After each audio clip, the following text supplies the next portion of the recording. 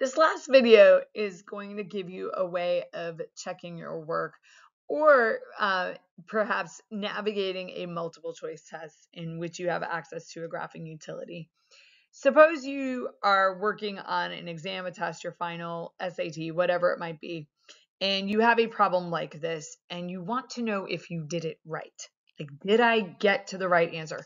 So even in class, instead of raising your hand, Miss Taylor, did I do it right? You can check it yourself. So here's the deal. Equivalent expressions have the same graph. It doesn't matter if it's simplified or unsimplified, or if it's a line, what form it's in. If it is the same relationship between the x's and the y's, the graphs will always be the same. So here's the deal. If you graph the original expression, okay, so the thing that you were asked to simplify, you graph the original expression, then graph our answer, okay, whatever your answer is, and see if they match.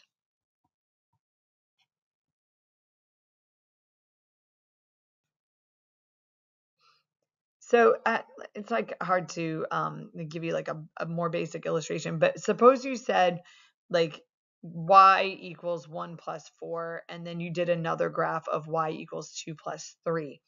It wouldn't matter that the expressions look different. 1 plus 4 is the same as 2 plus 3. It's just written a different way. It's the same principle. If all you've done is simplify it, if all you've done is cancel out garbage that didn't matter anyway, when you graph it, it should end up being exactly the same graph.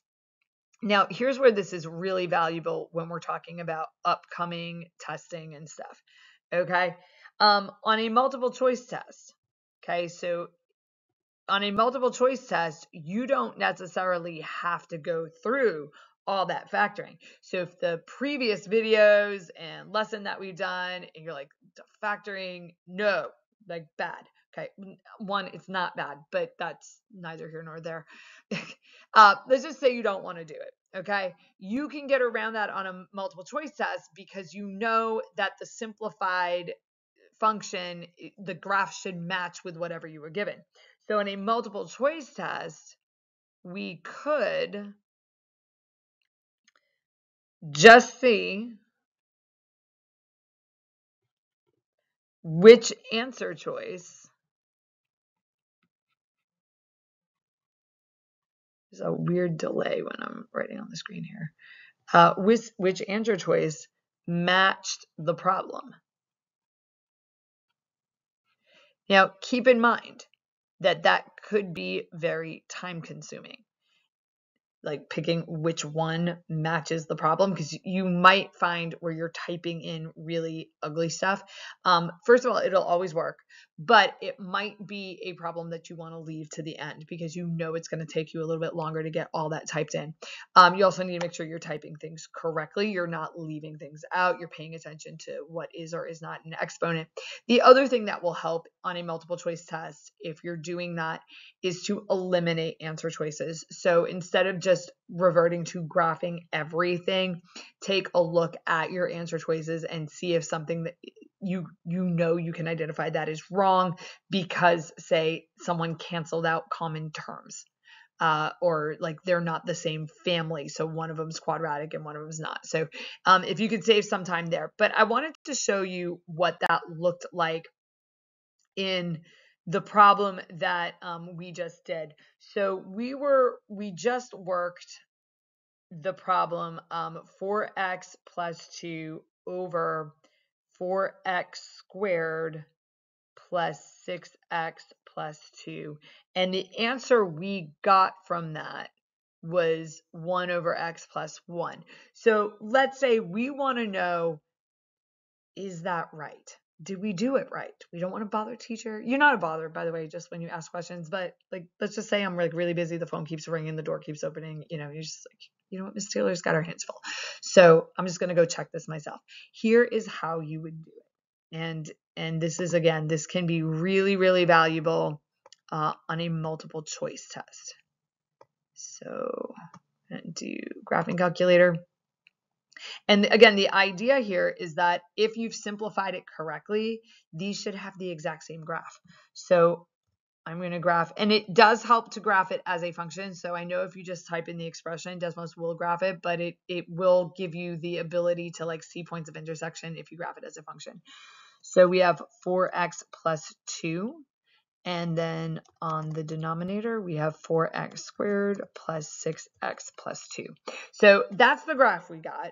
And we want to know, does the other graph match? So we'll have y equals 1 over x plus 1. And what you will notice is that yes, indeed, they do both match. So that is how you can check your answer choices. You can just check and see, did I do it right? If your graph does not match, first of all, if your graph does not match, check and make sure you typed in everything correctly. So sometimes stuff can go wrong in between your paper and typing. So you like accidentally have, say, the 6x's sitting up in the exponent or something. So double check that. But if they don't match, you know you made a mistake.